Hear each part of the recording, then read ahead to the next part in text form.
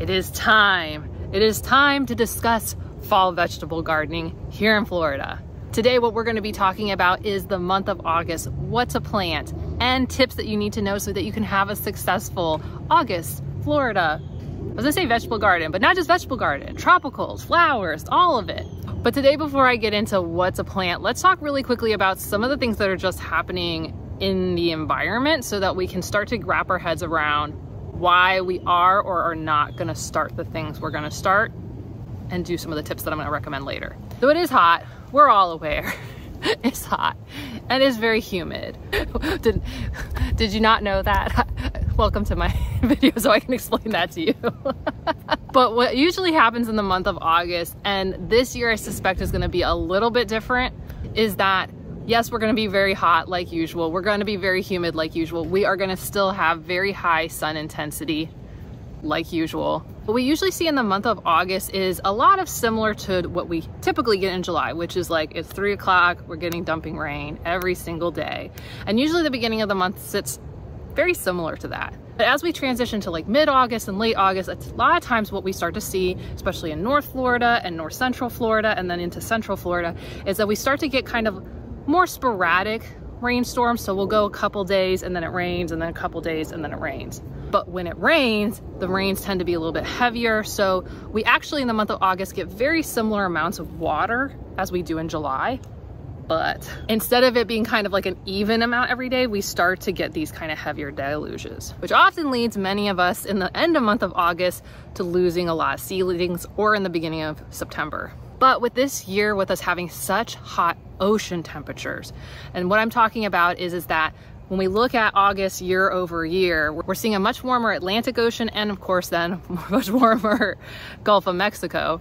What I suspect is we're gonna probably have more consistent rains throughout the month of August, which can be a good thing in some ways and it might be a challenging thing in some ways when we get into this first section, which is what veggies are we supposed to be planting this month? So when it comes to the month of August and the vegetables that we should be planting here in Florida is we should be considering doing, well, our classic warm weather crops. And this is by starting by seed. Now some places, maybe in North Florida, might be able to pick up some starts that are in varieties that you want. But if you wanted to start by seed, this is the time for it. And one of the things that we want to focus on with starting seeds in August is we're looking for some of the larger varieties. So while you could start something like an Everglades tomato, if you've been interested in doing some of those big, juicy tomato plants, this is actually the time that we want to start them because we want this plant to grow. And then when it warms back up in the late winter time period, they have time to put on these nice big fruits before all the bugs come and eat them. So if you've been considering and thinking about larger tomatoes, this would be the time of year to start planting them. Now my South Floridians, you're gonna wanna wait a little bit longer because y'all just stay really hot. I know, I grew up down there. It's just too hot. Another thing that you wanna be considering is doing things like peppers. Of course, my neighbors had gotten me these ají dulces, which they just pulled from their plant, but I was able to find them if you've been interested in doing them over at Southern Exposure, so consider getting some of these. But these and a lot of peppers that I usually recommend are ones that can handle the pest pressure, the heat, the humidity. But if you've been thinking about doing something more like a classic bell pepper, again, similar to our tomatoes, this would be a great time to start them. So you're thinking more like your California sweet, which I'm still not convinced, or was it California Wonder, which I'm not convinced actually does very well here in Florida, but they seem to say it does. So if you were gonna try a crop like that, I would start that now so that it can go and produce fruit in the cooler months later. You won't be getting harvest right now. This is all for like later and starting them in seeds now. And in the month of August for North Florida and Central Florida, this is actually one of the first months that you can actually start to do cold weather crops. Now I'm not talking about things like lettuce. Lettuce is not going to do well. By the time it like sprouts into a little seedling, there's too much bug pressure, because that's one of the challenges about fall is that we can be like, yay, fall vegetable garden season, we're back into the classic garden season. But one of the big challenges is that unlike in, you know, late winter and spring when we are doing cold weather crops, there's tons of bugs right now. So your teeny tiny little leafy lettuce is they're gonna eat it.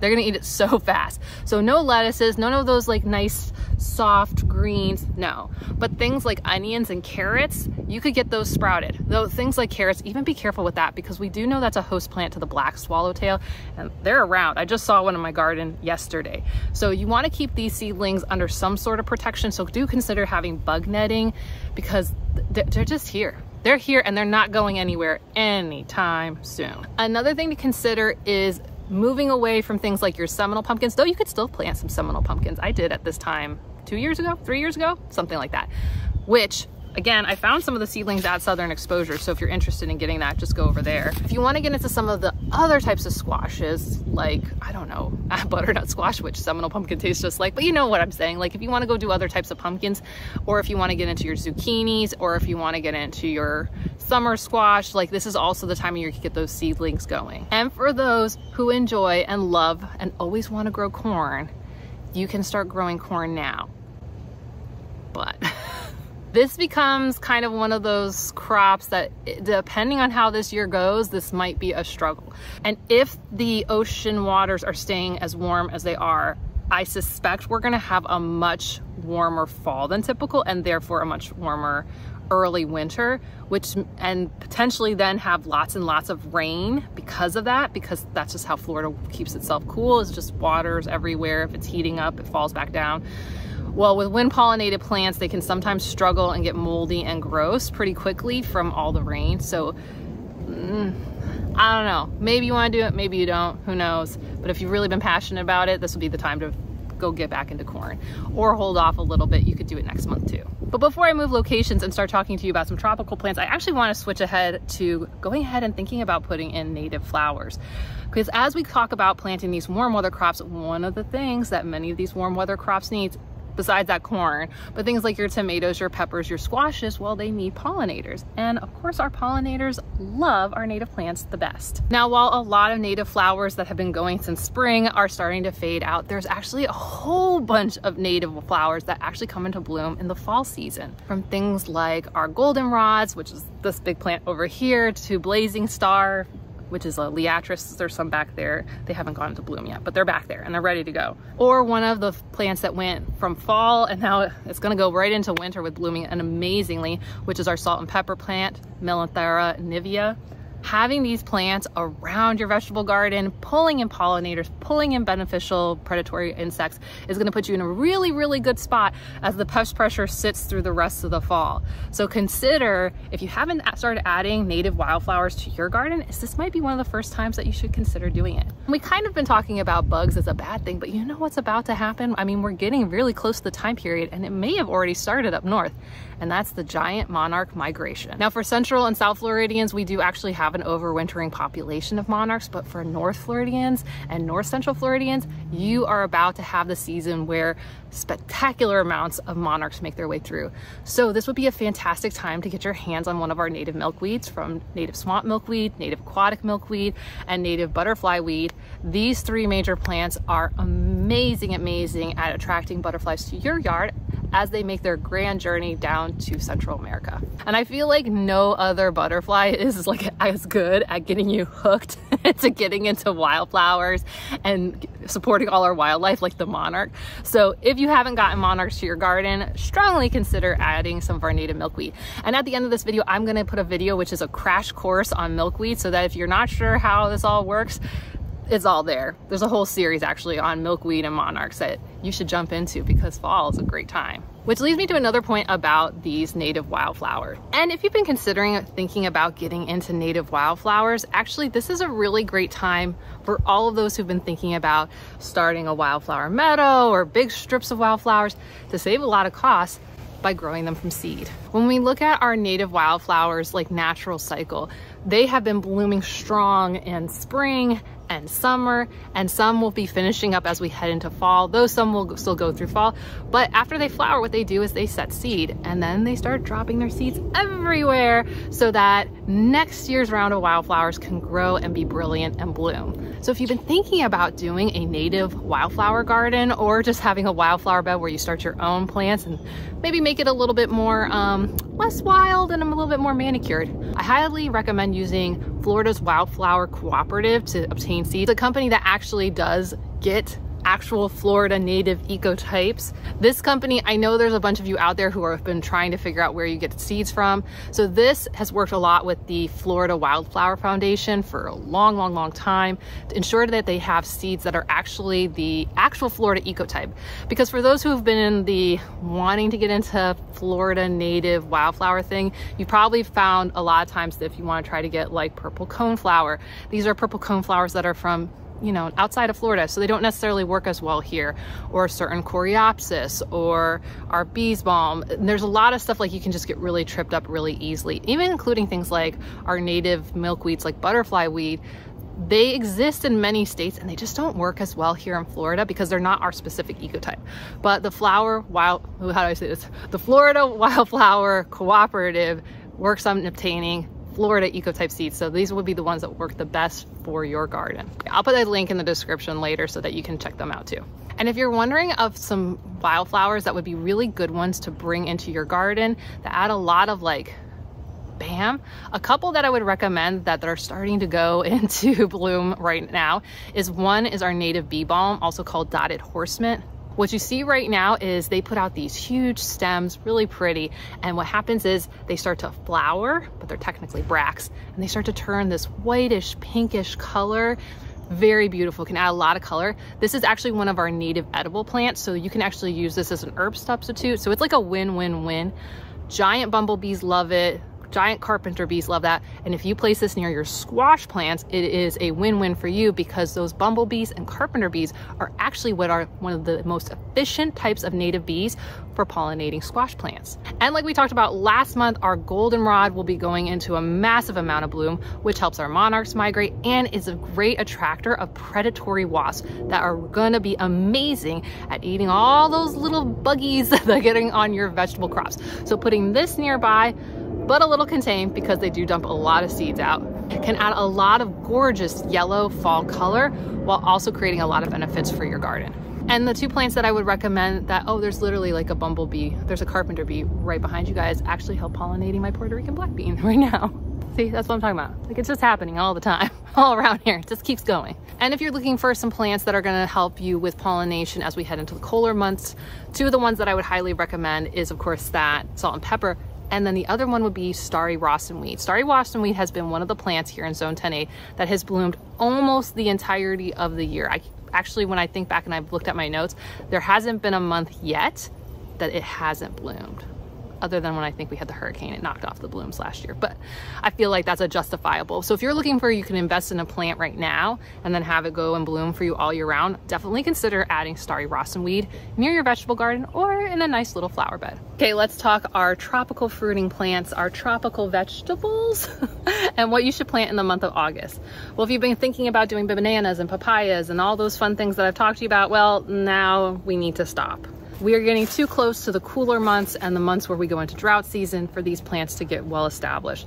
So I would hold off until we get back around 6 months from now to do any of these type of plants. And unsurprisingly, the list for tropical fruits and vegetables is actually quite short for this time of year because if we're wanting to establish them, we don't have a lot of time before it potentially gets too cold for them. But my South Floridians, especially my Miamis and my Key West, you actually do have a little bit more time for tropical plants. So if you guys are interested, feel free, but Central Florida, North Florida, you're done. Unless you're considering doing things like pineapple, sugarcane, and you want to use a tropical alternative to things like classic spinach and do like a tropical Malabar spinach instead. Now let's get into some of the other tips that you should be thinking about in the month of August, which some of them are going to be similar to June and July, which is it's hot, it's humid, the sun's intense, so stay out of the direct middle of the day sun. And it gets really tricky at this time of year. I find even walking the dogs before the sun rises, it's just still so hot and humid out. Be really mindful of the things that you need to get done versus things that maybe you can hold off on. Maybe they'll be a little bit harder to do, but it'll be much safer to do at a later time period, maybe later in the month of August, or just wait till September. So I strongly recommend not doing large projects, but you, maybe like me, you need to get a lot of work done to start your fall vegetable garden. So just make sure that you bring lots of icy water, electrolytes, of course put hats on, sleeves, cover up with cooling type materials. And if you're thinking to yourself, oh my gosh, I do need to do a lot of stuff for fall and I'm not really sure what I should be thinking about as I get ready for it, beyond just like what things should you be planting, I just did a video that takes you through tons of questions that you should ask yourself in order to get ready to plan. And I take you through my planning process. So I will link that video at the end. And it's got some really good tips in it, because one of those things is one of the things I want you to start thinking about, because we just talked a lot about the beginning of the classic vegetable season, but every year, not usually in August, but in early September, every year for like the last 2-3 years, we've had a rainstorm that comes through, not just here in St. Pete, but all across Florida, where we go days and days and days without any rain, and then bam, here comes 5 inches of rain in like 24 hours. It's really bad. Tons of people lose their seedlings. So one of the things that I want you thinking about for the month of August as you're getting all these seedlings ready to go for fall vegetables and winter vegetable crops is, where are you going to be putting your seedlings? I have some ideas that I put in that video, but it's something that you really need to consider because it's coming and it happens every year. I'm melting. I'm melting. I'm melting. And August is, I don't know, my first hurricane was Hurricane Andrew, and that was August. So to me, August, September, October are usually, if we're gonna get hit, is the big season for having storms. So I will link the what should you or shouldn't you move based on how strong the storm is. I'll link that video at the end, because it's a good reference that if you do have to prepare, that you just know what stuff you need to go and really manage and what stuff you don't. Because when you don't have a lot of time when a storm's coming your way, like, you don't want to move, because sometimes I feel like the news, they're just like, you have to move everything. But I take you guys through in that video with my dad, who is a retired emergency services director. Like, if it's a Cat 1 versus a Cat 5, like, what do we need to worry about and what should we just be like, leave it, let's get going. I know I talked a lot about adding native plants for your vegetable garden, but honestly, if you're into butterfly gardening, which I'm a big fan of butterfly gardening, this is a great time of year to start butterfly gardening, especially if you live in Central and South Florida. There is a lot of butterflies about to start migrating, and a lot of them migrate to Florida, especially in the fall. So, and we're getting really close to those couple of months where a bunch of types of butterflies are going to come funneling through Florida. So if you go ahead and get a butterfly garden established now, and I have like a whole playlist on all sorts of things butterfly gardening, which I will add at the end, because I honestly feel like it is a big opportunity area. And I know some of y'all aren't even into edible gardens, but like, I have videos on how to start it, how to plant it, how to pick it out. I've done, like, you can do it in containers and small spaces. I've done edible butterfly plants and all sorts of fun stuff in there. All sorts of fun stuff, which you should really, really consider. I just feel like butterfly gardening is like the best. And we've got a lot between our giant swallowtails right now, black swallowtails in my garden, monarch. We got so many monarchs. I've got so many monarchs around here. They're beating each other up all the time. Gulf fritillaries, zebra longwings, white peacocks, blue cassius. Who else is here? Let me look around. Everyone's going away because it's gross out. The butterflies don't like the heat either. No, nobody likes it this hot. It's so disgusting. The other thing you should consider, I don't know, I'm really big into wildlife gardening, but if you have been thinking about doing wildlife gardening, just like butterflies, it's about to be the huge migratory season for a lot of bird species. And what a lot of people don't realize is, but Florida is the Great Avian Causeway, which means that there's tons of migratory species that have to funnel down and come through Florida. And that's why all of our yards are so important for all these migratory species. So having native plants with native berries and native seeds and lots of bugs for them to eat, which butterfly gardening is a great way to feed them. Most butterfly gardeners don't like that, but you know, it's the circle of life. But it is a great time to think about adding some of those plants, because the birds are coming and they really do need the food from our garden. And it's just like fun having birds. Like, a lot of us have like blue jays and mockingbirds. That's pretty common in Florida, but like, you can get so many other types. Like, I get tons of brown thrashers. I've gotten robins, different types of sparrows. Oh, was it a purple finch?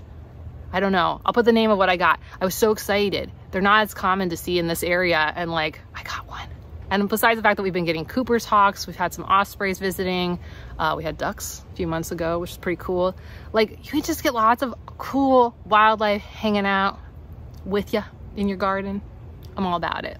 You should think about doing it too. Speaking of birds, Mama Mockingbird is right there. Her nest is right here. She's not happy I'm sitting around it right now. She's been eyeing me this whole time like, where are you going? Jacqueline, not coming near my nest, are you? A lot of these tips that I gave you are coming out of the 2023 Wild Floridian Planner. But here's the thing, this is only going to be sold for a short amount of time at www.wildfloridian.net/planner because we are working on the 2024. And if you want to stay up to date with the behind the scenes / when it's going to go on pre-sale so that we can ship it out in fall, that's going to be at www.wildfloridian.net/planner presale. But if you're looking for a crash course on milkweed as you consider doing a butterfly garden, check out this video series right here. Or go ahead and learn lots of stuff about butterfly gardening with this video series right here. Or go ahead and get tips on what you should or shouldn't move on hurricanes right here. And of course, last but not least, what you really need to be doing right now is planning for your vegetable garden. Get all the tips and questions that you should be thinking about in this video right here. Okay, I'll see you soon. Bye.